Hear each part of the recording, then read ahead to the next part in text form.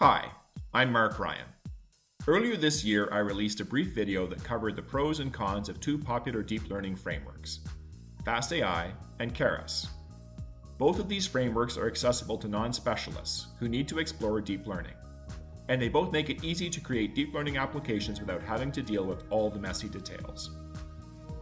In my earlier video, linked to in the description of this video, I reviewed the high-level differences between the two environments and contrasted Hello World and MNIST models in each framework. In this video, I'm going to dig a bit deeper into two characteristics of the frameworks: curated datasets and environments for running experiments in each framework. By looking a bit closer at these two aspects, I hope that you will find it easier to decide which of these frameworks is right for you. One of the obvious differences between fastai and Keras is curated datasets. These are datasets that are accessible directly from the APIs of the frameworks. By making curated datasets available, these frameworks make it easier for people who are exploring deep learning to focus on model training without having to spend a lot of time and potentially a lot of frustration trying to wrangle the data. fastai supports 34 datasets with an additional 18 variations, for a total of 52 curated datasets. These datasets cover a broad range of use cases, including image classification and localization, that is, finding the location of an object in an image, text, audio, tabular datasets, and datasets for training recommender systems. Keras supports a much smaller set of curated datasets, just 7, across 3 use cases: image, text, and tabular datasets. While Keras provides a more limited world of curated datasets, the documentation for the Keras curated datasets is much clearer than the documentation for the fastai curated datasets. And Keras curated datasets work in Colab without having to mount drive. Here you can see the difference in scope between fastai and Keras curated datasets. fastai, the blue boxes, has over 50 datasets available across 6 categories. Keras, the green box, has only 7 datasets. Note that there are 4 datasets, bolded in the tables, that are curated datasets for both fastai and Keras. 2 variations of the CFAR image classification dataset, the MNIST image classification dataset, and the IMDb text dataset. Another point of comparison between fastai and Keras is your choice of environments to run the frameworks in.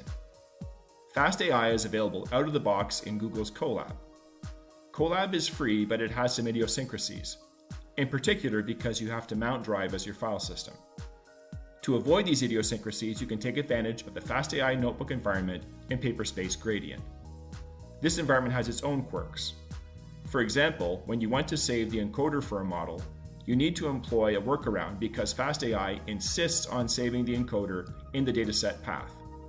And in Gradient, this path is not writable. In addition to the cloud environments I just talked about, you can install fastai locally. I did this on my Windows machine using pip, which required me to install PyTorch first, then fastai. When I ran a simple Hello World MNIST example, I ran into a couple of issues, but the workarounds weren't hard to find. My machine does not have a GPU, so it took over 40 minutes to do a single epic training run for the MNIST example. Keras is also available out of the box in Colab and Paperspace Gradient, and I have not had to do any workarounds to run Keras models in either environment. I've had the Keras implementation of TensorFlow 2 on my local system for over a year, so I had no issues running the Keras version of the MNIST notebook on my local machine. Again, no workarounds required. And that's a quick summary of the pros and cons of fastai and Keras when it comes to curated datasets and development environments. fastai has a larger set of curated datasets that covers a broader range of use cases than Keras. The Keras curated datasets have better documentation, and they're available out of the box in Colab. Both frameworks are shovel-ready in Colab and Paperspace Gradient cloud environments, and are relatively easy to install in a local system. To get the most out of fastai and Gradient or a local installation, you need to be willing to look for workarounds for some issues, while the happy path for Keras just works. Also, if you are doing experiments on a local system without GPUs, You will be able to train a minimal image classification model in less than a minute in Keras, while the same model could take over 40 minutes in fastai. Overall, however, the benefits that fastai brings in terms of API simplicity and built-in support for a wider range of use cases more than make up for these minor environment issues. I hope you found this video useful. Thanks for watching, and don't forget to like, comment, and subscribe.